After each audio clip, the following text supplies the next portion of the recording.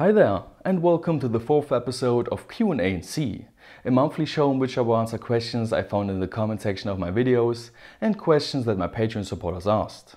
All the comments in this video originate from those 4 videos, so make sure to watch them if you don't understand the context of certain questions. At the end of this episode, I will also crown the top 3 best comments of the month. So without wasting any more time, let's get started. Roman asks, are there any circuit building programs that you know of that have a decent component database and that calculates values like voltage and amps and have a theoretical oscilloscope?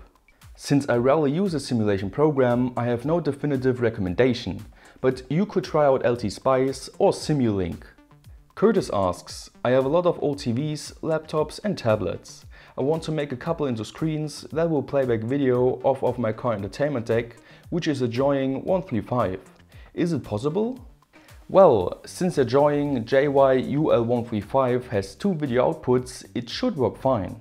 Simply extract the LCDs from your devices, Google the part number in order to find a fitting driver board with AV input, power it all with the 12 volts of a car battery and connect all of the components.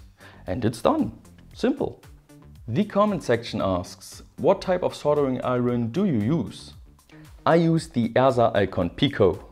Victor asks, have you ever considered buying different SBCs? Have you ever thought about creating your own SBC? I actually have quite a few of different SBCs, which I reviewed in previous videos. And no, I will most certainly not create my own SBC, since I'm an electrical power engineer and thus lack the skills to do so. The comment section asks, you have a 3D printer, can't you make a casing? When I started working on the Shaking Torch project, using my 3D printer to create a decent case was my initial idea. But due to my limited time budget, I had to drop this idea very early during production. And I'm not entirely sure when I will have the time to use my 3D printer again in a project video. Matt asks, when I search for Arduino on Amazon/eBay, most of them are only Arduino compatible. Are there any big differences? What would you recommend? The best thing about those clones is their price. You can get them for very cheap from China and they work without a problem. I also doubt that there are any striking quality differences. The only thing that sets them apart is that you can support the original creator by buying the original one, and thus they can enhance the software and create new types. So in the end, the decision is up to you. Both sides have their pros and cons. Owen asks, how do you find out about ICs? What resources do you use?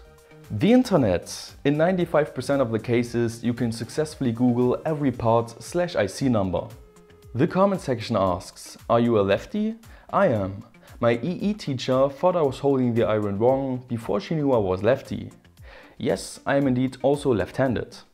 Mark asks, are you involved in any local makerspaces, electronics clubs, etc.? No, I have never been to any makerspace or maker fair, nor was I ever involved in an electronics club. Okay, let's move on to the top 3 comments of the month. Number 3 from Kevin, who says, awesome, now I can generate electricity while I pleasure myself. I could charge a small car easily in a single afternoon. Well Kevin, I congratulate you to your special ability. Number 2 from Jan, who says, first electrician who can write. How did this happen? Well, I actually know a couple of electricians who have a decent handwriting, but apparently the comment section is not aware of those. And the number 1 comment of the month is from San, who says, did anybody else watch this video and go, why of course, that sounds about right, but absolutely had no idea what he was talking about, but kept watching because thought it was kind of cool to think you know what he's talking about? The funny thing is, I used to be the kind of person he just described a couple of years ago. So the moral of the story is, never give up. Eventually everything will make sense. And with that being said, let's end this video here. I hope you liked it and I will see you in the next one. Until then.